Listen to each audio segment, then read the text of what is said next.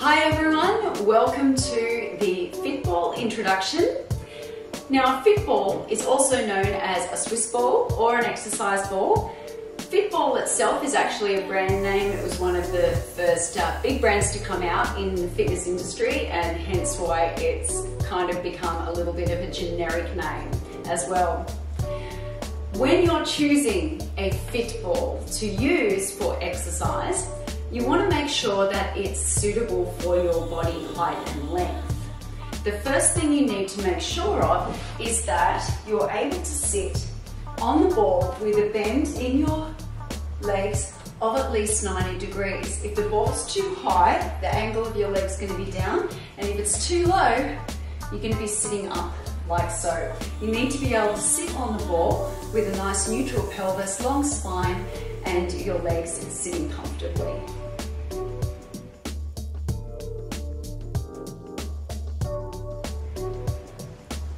So how do we use a Fitball? Well, there's a couple of different ways we can use it.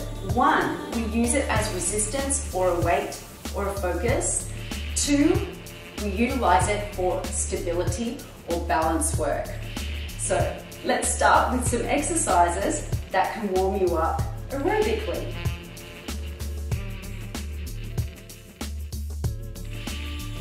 Exercise 1, have a little bit of fun with bouncing.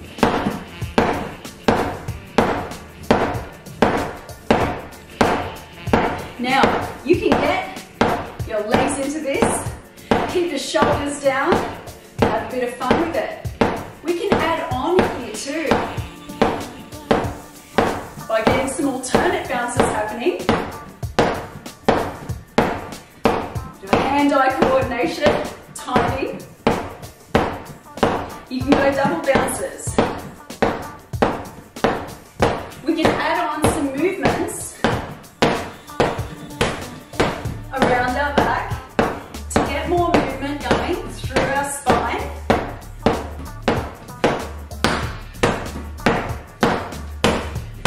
Four, three, two, one.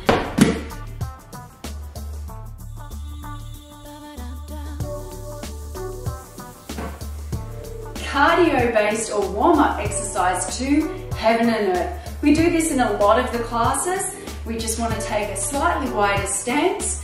Make sure you're keeping your spine nice and long and core connected.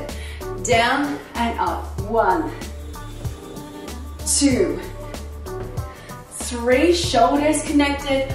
4, 5, use those glutes.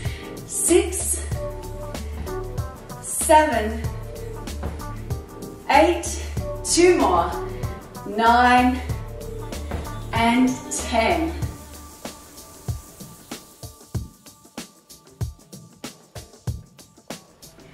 Let's do our third little warm-up exercise. For this one, we're going to keep our feet out in that wide position. Really important to keep your spine long here because we're going to be moving from one side to the other. If you feel like you need to shift your feet, you can.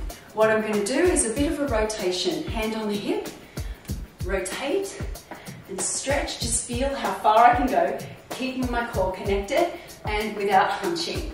And the other side. And we can actually start speeding this up. You can reach as far as you want. You can reach forward a little bit more with it. Depends on how it feels through your body and your spine. Keep it small or make nice big movements. For 10, 9, 8, 7, 6, 5, 4, 3, 2, 1. Walk it in.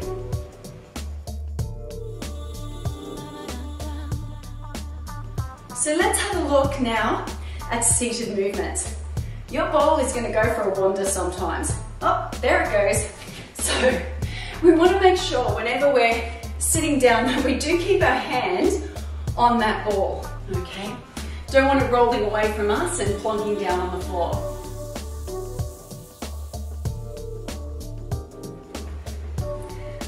first thing we want to do is get our bearings and our stability and awareness of where we are in space, and also get those little muscles on that need to support us in other exercises.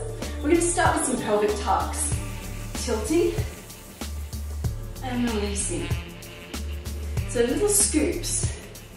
So you'll notice that the ball moves back and forward too. This is important for initiation for whenever we want to roll down on the ball. Really good low-level core work as well. And if you've got anything that you need to release in your back, it can be quite soothing. For 4, 3, 2, 1. Now we can also move side to side there. So let me just shift myself around so you can see from an angle. So we can rock side to side here as well, just to tease open the hips. Once again, we're still thinking about balance. Notice my head stays in the same position and my body is moving underneath. So it's as if my head's suspended, my spine is doing the work like a pendulum.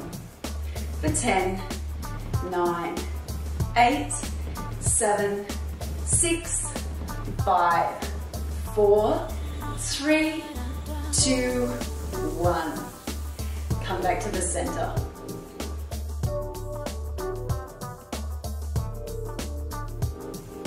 Our next preparatory exercise are circles. So we want to think of those little Polynesian circles that go around and scoop. So I'm working in all the directions now in a nice circle. This is another one that's excellent for the lower back. And we have a guest artist here right now.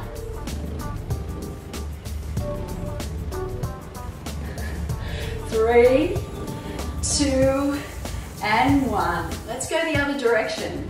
For 10, 9, 8, 7, 6, 5, 4, 3, 2, and 1.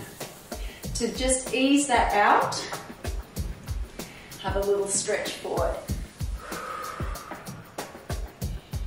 And hold for 8, 7, 6, 5, 4, 3, 2, and 1. Ease it up.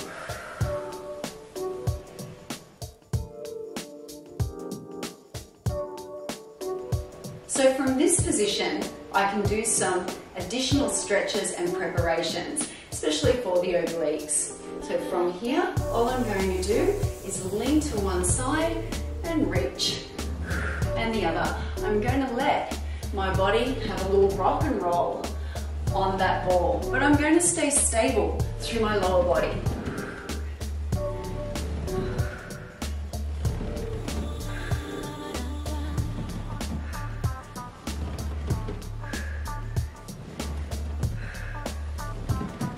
For 4,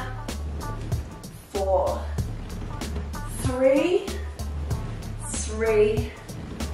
2, 2, and 1, and 1. Come back to center, walk those feet in.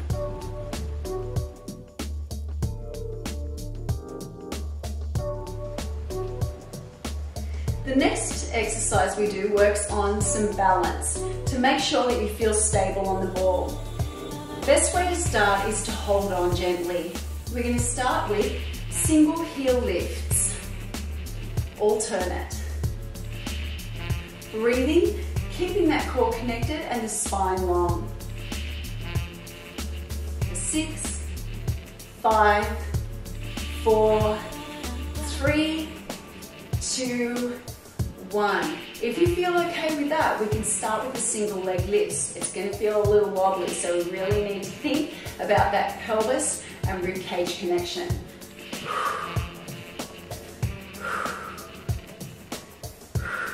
Breathing out each time.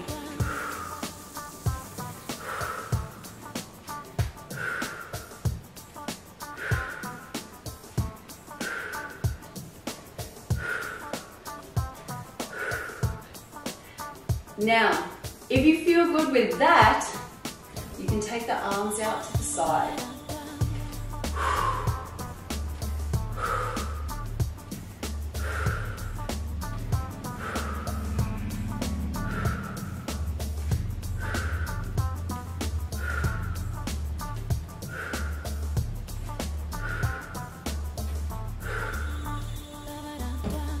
You've just given yourself a really nice low-level core exercise as well as some quad work.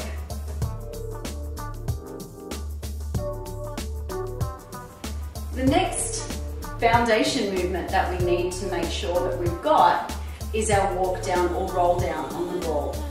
If you need to stabilize, you can hold as you go, but there will be a point where you need to let go. So from here, you need to walk your bum down. Now if you're on a mat, the ball won't slide, so trust it. From here, I've got my back here just like a little bean bag. Feels quite comfortable. We do some of the exercises from here. To come down a little further, you can drop it down. Now my head is going to be in contact with this ball soon, so I'm going to lift up my bottom, and this is my position for doing any of my upper body work. Now, to get back up, first thing I want you to do, drop the tail and curl through your center. Walk your feet back and push through your abdominal wall and the legs until you're in a seated position. You can practice this movement very, very small to start and then get bigger as you go. We're going to do 5 walk downs now just for today for practice. Just work within your own range of motion. I'm going to keep my hands to my center.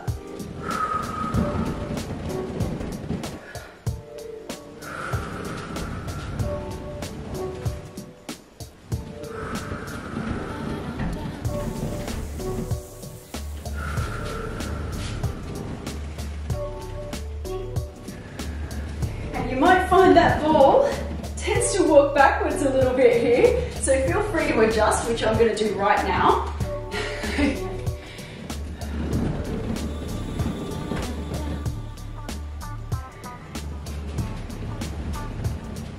And lucky last.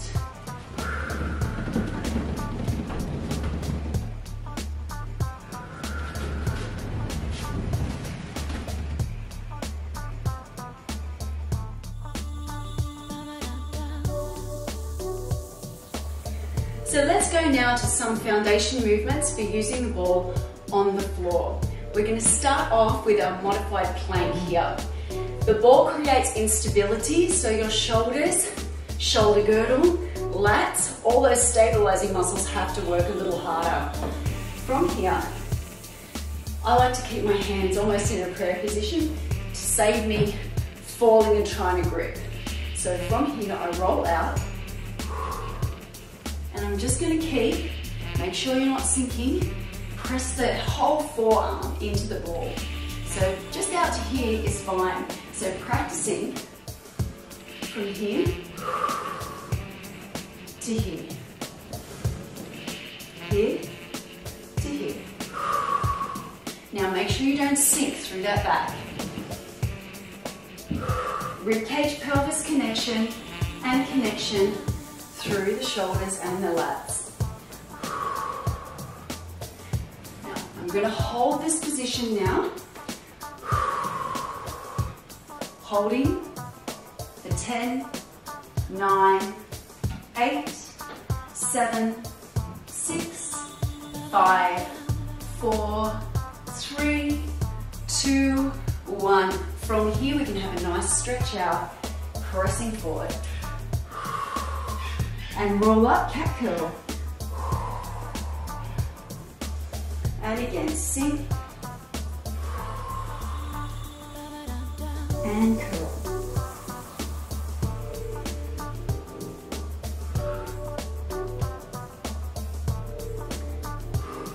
I'm going to do 2 more here.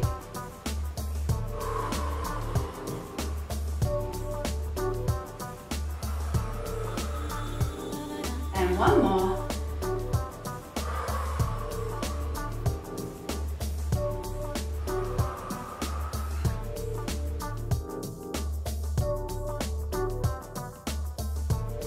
So now I'm going to go down to the floor, supine position.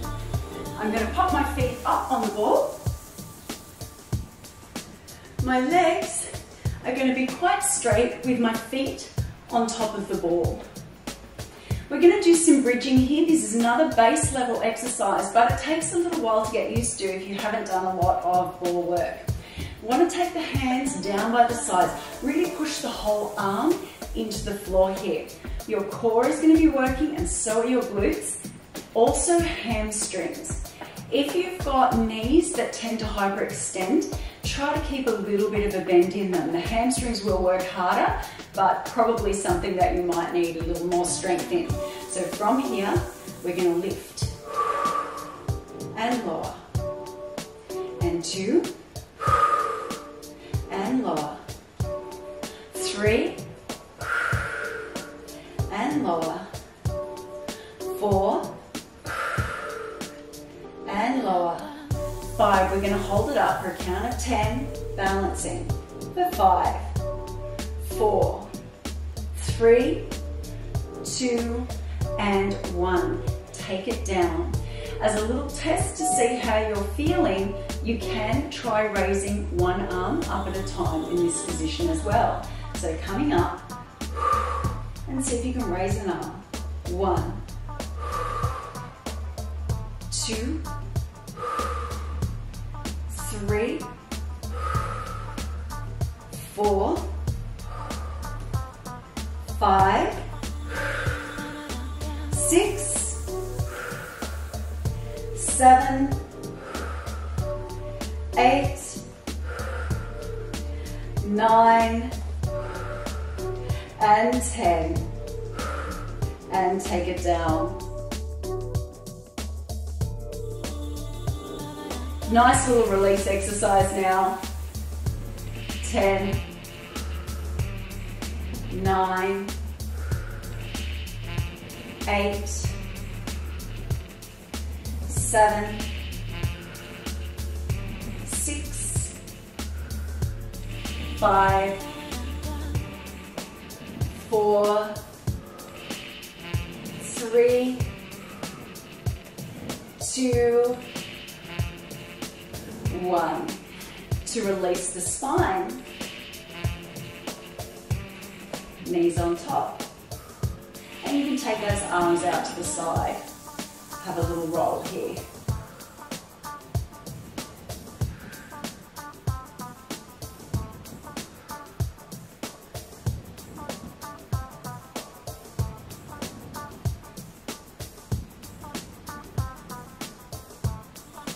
For 4, 3, 2, and 1. Let's come up for a stretch. Take a leg either side. You can ease yourself up or come up to your side. Open the legs and reach and stretch through. Try to start with hinging through the pelvis and then you can let your upper back go. We're going to hold here for 8, 7, 6, 5, 4, 3, 2, and 1. So there you go. There's a nice, easy introduction to using a Swiss ball, Fitball, or exercise ball, and a few little safety tips along the way. Practice those, make sure you feel really good in the foundation exercises before you attempt any of the other more challenging fitness routines.